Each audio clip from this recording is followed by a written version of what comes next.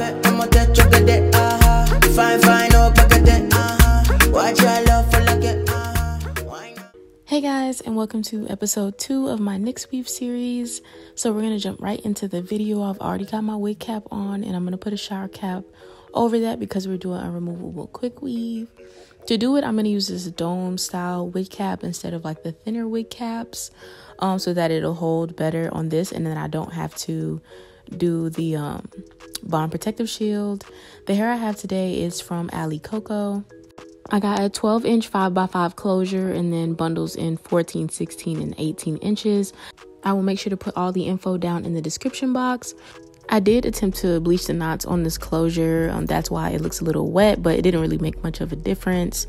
So to start off the quick weave, I'm going to go in with my 30-second glue, and I'm going to put the glue on the closure first. I want to glue the closure down first. I'm doing a middle part today. And I wanted to point out that I didn't put the glue all the way up to the edge of the closure. This is very important because the glue seeps through the lace and you'll be able to see it if you put it too far up. So I wanted to leave at least like half an inch away from where the actual hairline starts, probably where I would separate my baby hairs and pluck some of that hairline. I didn't want to put glue right there, so I wanted to show you that. And then I'm going to go in with my 18-inch bundle and I'm going to start laying those tracks. So I laid the tracks just straight across from ear to ear until I got up to my temples, just to speed this video up. This is just kind of like the direction that I laid them. I didn't angle them at all. And then I came back to show you guys that when I get to this point, this is when I start to like curve the tracks upward, like the end of the tracks upward, so that they kind of lay on top of each other and cover the track beneath it each time, and it just kind of helps for everything to look more seamless. If you keep like laying them just straight across instead of angling the ends upward, it's harder to hide the tracks, especially when like the wind blows and things like that. You'll kind of see, I wouldn't be able to demonstrate what I mean, but that was the end of the first bundle, and now I'm on to the second. And since this is like a whole quick weave series, I did speed through the process just because it'll be a little bit repetitive if I show you in every single video. So now I'm just kind of closing up the rest of the quick weave and I'm letting down the closure. I'm going to put my part in first, and like I said, I bleached the notch, which is why the closure is wet. So I'm going to do my part and then I'm going to blow dry my closure before I do anything else.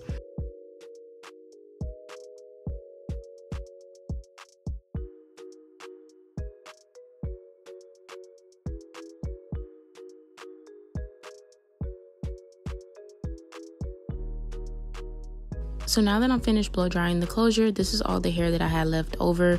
I only used 2 bundles because I thought that the wig would be a lot fuller than it actually came out to be. So I took my wig off. I wanted to show you my wig cap, and I just pulled that shower cap right out. And this is how my removable quick weave came out. I definitely preferred this method over gluing it straight to my head. And then I just went in and cut out the black part of the wig cap underneath the closure, and you want to make sure you don't cut too close to where you glued it at, because then you'll end up messing the quick weave up, and you don't want to do that. So I left like a little bit of space, a couple of centimeters, just so I wouldn't mess it up. And then I put the wig back on and I began to style it. And you guys, I was really excited about how this came out. Like, I was very happy. This was my first successful removable quick weave. It was super easy, and I'm so glad that I got it all on camera so I could show you guys exactly how I did it.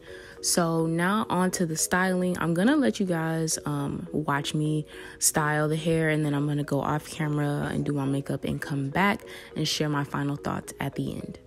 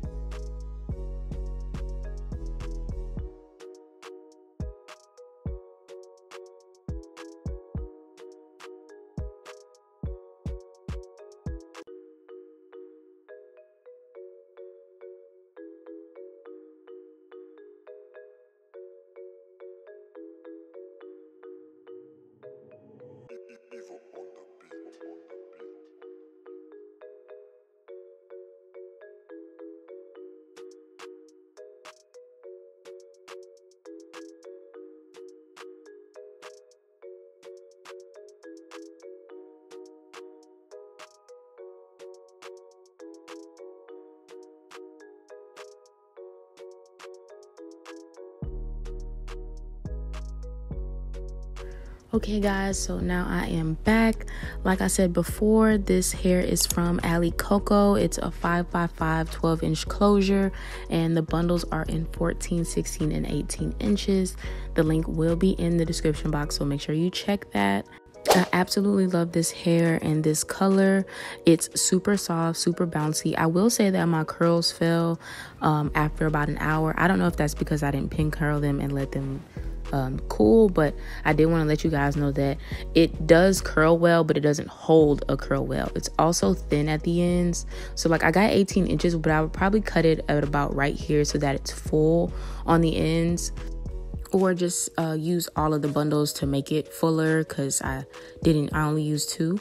Other than that, I didn't get any tangling, minimal shedding. I would definitely order from this company again. I hope you guys enjoyed the video. Let me know what you think down in the comments, and I will see you in the next episode. Bye.